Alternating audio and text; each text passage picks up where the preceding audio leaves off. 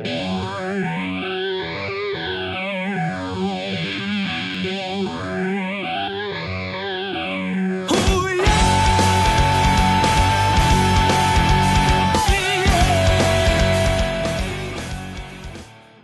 what's up, guys? This is Hans from the Eclectic podcast, and today we're going to be taking a look at the Toys R Us exclusive MP-06 Autobot Commando Bluestreak. Just wanted to give you guys a chance to look at this box. This is the first Masterpiece that came out of Toys R Us for this year, at least that I'm aware of. I haven't seen any other ones out there. So, real quick, we'll go through the box. They did make some changes to it this year. First and foremost, you can see over here, they've gone with the black on the side as opposed to the white that they used to have, where it's got the Transformers logo further down, and then it adds the Autobot Generations logo up at the top. On the side of the box, you still have the wraparound of the Autobot logo. On the back, they've gone with like less detail, and we get the same images of Bluestreak on the back of the box as what we had on the front. So that's kind of confusing. On the side of the box, we do have his bio. You can pause the video now if you'd like to read that. Give you a chance to look at that thing real quick. Down at the bottom of that, we do have an Autobot symbol. Up at the top, we've got that kanji that's been on the Masterpieces. Don't know what it says. If you know, let me know. Down at the bottom, just some copyright information. And then also, again, on the back, we do have the Nissan officially licensed. And then if your kids are under 3, they're going to be sad with this product, because it's not made for kids for under 3. Just to let you know.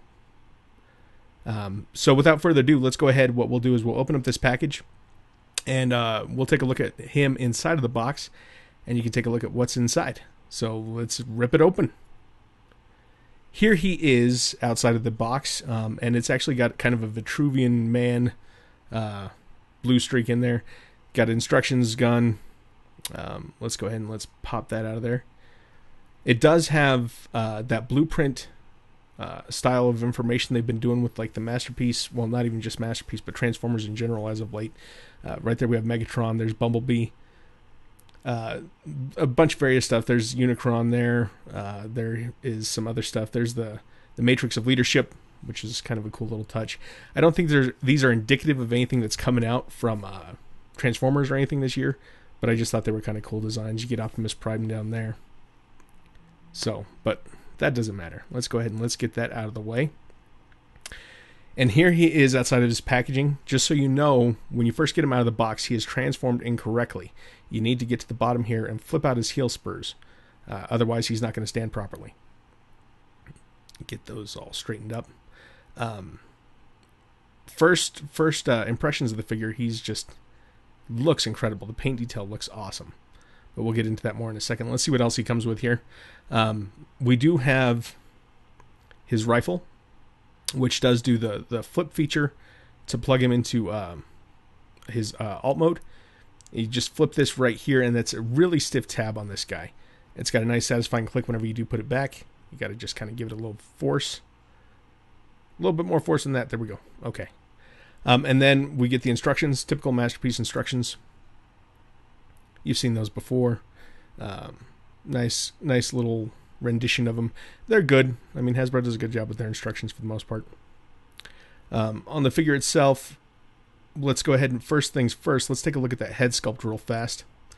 As you can see, the wings on it look great. Posability on it is awesome. I really love the detail. I like those eyes. Great molding on his face. The missiles that are actually on his shoulders, they do extend out. So you get a little bit more range on there than what they come with out of the box. I do wish they would have came with the Amazon exclusive with the rockets, but it did not. As for articulation, the arms are on this weird swivel on the shoulders, but you would be able to do a full 360, but it gets hindered by his wings. You do get a double hinged bicep.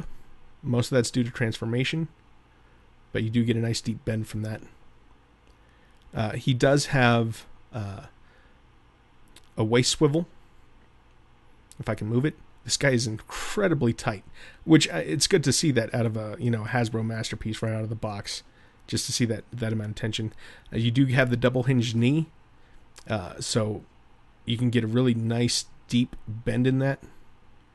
there. The foot, if you're familiar with the Fair Lady Z at all, you can flip this down here and you can kind of see the action that goes on there, and you get a nice pivot in there from the transformation mainly, because it does this weird accordion collapse of the legs. You also have on the thighs, they can go all the way out, they can go all the way back, and then you can bend that knee back and you put them in a figure skating pose if you wanted to. Put it back down, close up the flap. The hands are the typical Masterpiece hands where it's kind of the winter mitts. So, I mean, it's nothing fancy, nothing to write home about. Let's go ahead and we'll put in the gun. And I had an issue with it trying to clip in. I don't know, maybe I just wasn't doing it right. But the tension within the hands actually is well enough to hold on to the pistol fine. It doesn't come out. I mean, it doesn't feel loose. If you look here when I shake it, it looks pretty solid.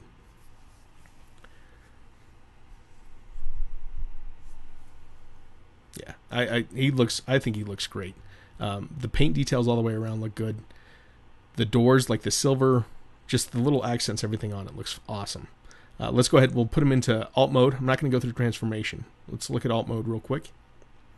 Alt mode is where this guy shines, I believe. The paint apps are just amazing on him. If you look, the contrast between the black and the silver just looks incredible.